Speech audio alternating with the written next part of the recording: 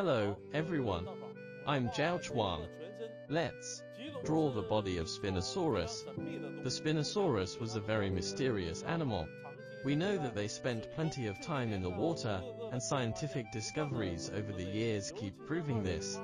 Especially a new study in 2022 confirmed that the bone density of Spinosaurus was very high, proving that this animal relied on buoyancy to move in water for a long time. Therefore, the entire body structure of Spinosaurus looked like that of aquatic animals, which needs emphasizing in our drawing. First of all, the shape of its tail was similar to that of crocodiles, which was suitable for swimming. Its legs were more suitable for paddling. But in our later drawing, we'll draw it walking on land. There are two theories about how it walked. One is quadrupedal walking as shown in this model, and the other is that the Spinosaurus may have walked more on two legs. But because the legs were somewhat short, it probably couldn't stand on two legs for too long. Due to its body structure, its standing posture might not be the same as other dinosaurs. It was more like in some early reconstructions, with its tail dragging on the ground, and its body standing upright. Now let's draw the Spinosaurus standing on two legs. Starting with its head, let's draw the tip of its nose, then determine the size of its head. The back of its head should probably be here. First, use fine lines to draw the boundary between where its upper jaw met its lower jaw. Its upper jaw bent downward with a notch here,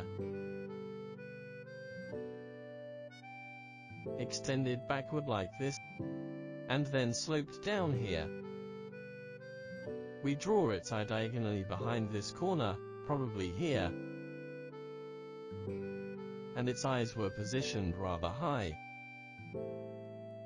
Behind the eye, there was a temporal fenestra extending forward.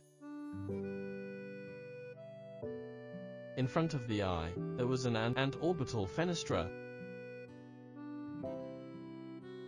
Here, we draw its nose and the nostril, followed by its slender snout. We can draw the nostril a little bulged.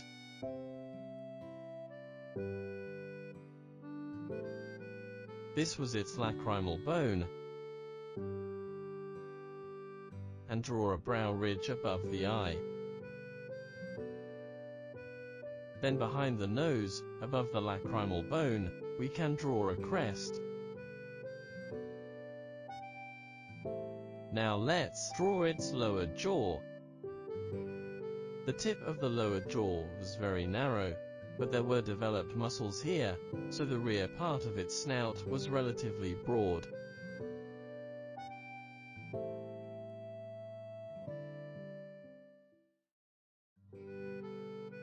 Some folds can be drawn at the mouth corner. Next, let's draw its teeth. The teeth at the front of the mouth pointed downward, while the teeth on the lower jaw projected upward like tusks. Then draw a series of small teeth pointing downward. The teeth were relatively large here, and became smaller toward the back. Then, let's draw its neck. First, we draw the dorsal side of its neck, which was shaped like a big S. Its neck was long and flexible. There was a group of muscles on the side of the neck.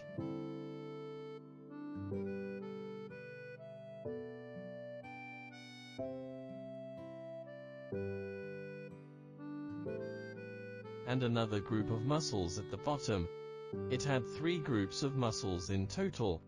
When viewed from the side, the middle group was thicker, while the upper and lower muscles were thinner. From the side of the lower jaw to the muscles below, we can draw a piece of floppy skin. Draw some folds here to give it a softer look.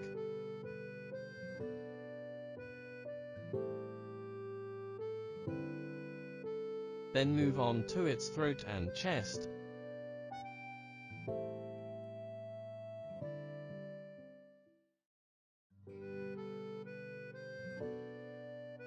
Start from the shoulders.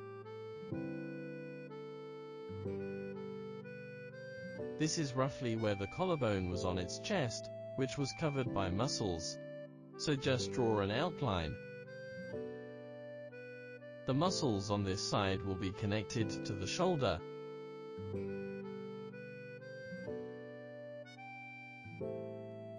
Now let's draw its forelimbs.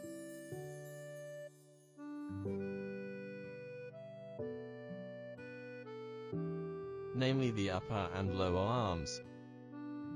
Next, move on to its fingers.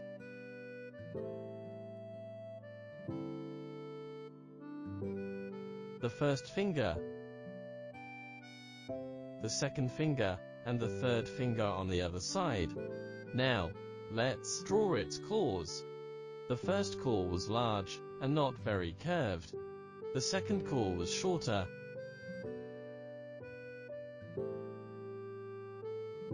And the third claw was very short. Let's draw the back of its body.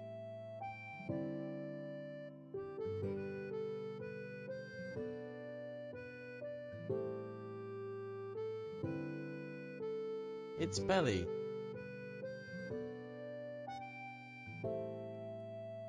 And its back again. Now, we are outlining the ribs viewed from the side. We can slightly show the ribs. This is where the pelvis was. Then, let's draw the legs of Spinosaurus. Its legs were not long. This is where its knee was. And the other knee was here. It had very short legs. Then draw its shanks.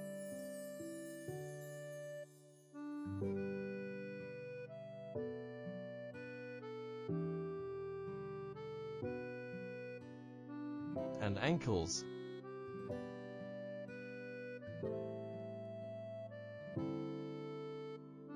Its feet looked quite flat when viewed from the side. The big toe was very long and could touch the ground. The other toes formed a web that spread out on the ground like that of ducks. The foot on this side was the same, composed of the big toe and the other 3 toes. The toenails were also relatively flat.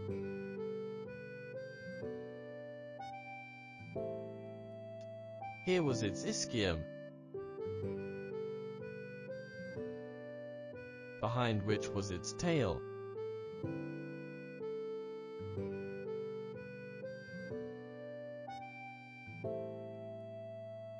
We'll draw its tail swinging over. When viewed from the front, it's flat on the left and right sides. The muscles at the base of the tail were relatively thick, while the muscles at the tip became flatter.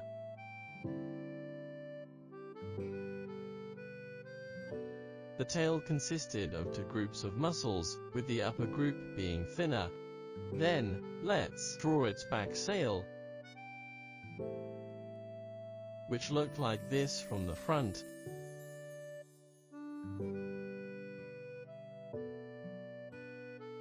The back sail was shaped like a saddle with a notch in the middle. Then, we draw the neural spines that made up the back sail as well as the neural spines.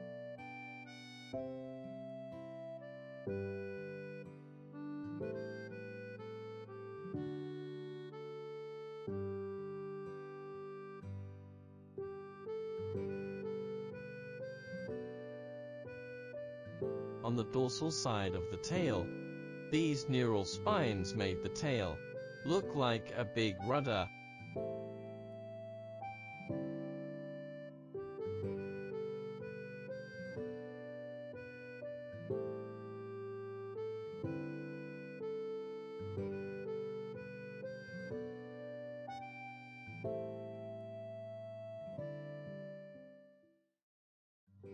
Then let's add some details. For example, we can draw a boundary between the side of its body to distinguish the upper and lower body colors.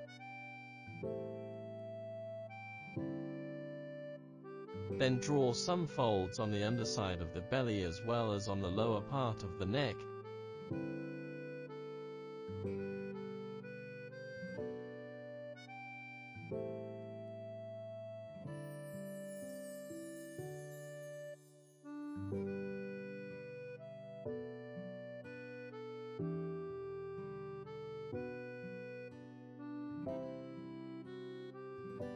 There were folds on the elbows caused by frequent bending motions. We can draw a layer of skin between the thigh and the trunk to connect them.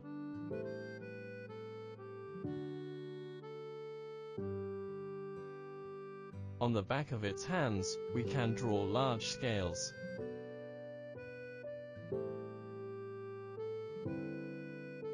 We do the same for its insteps.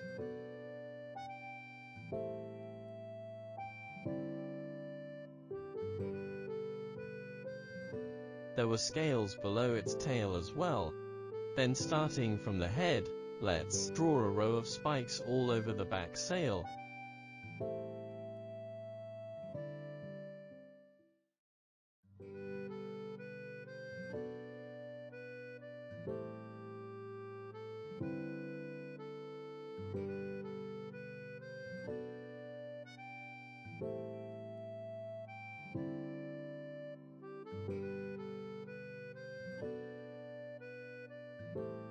Finally, we slightly show the ground.